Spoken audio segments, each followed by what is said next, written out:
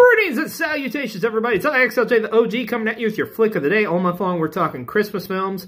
And today I want to talk about another unconventional Christmas film. But this is very much a Christmas film, folks. I'm talking about Gremlins! Oh, I always wanted a Mogwai for Christmas.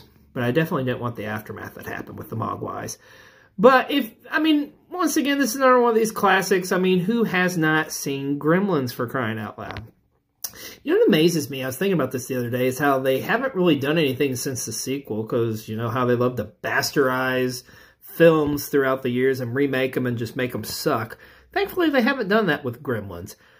Gremlins is a great movie. It still holds up to this day. Special effects in it are great. The story's awesome, and it is very much a Christmas movie.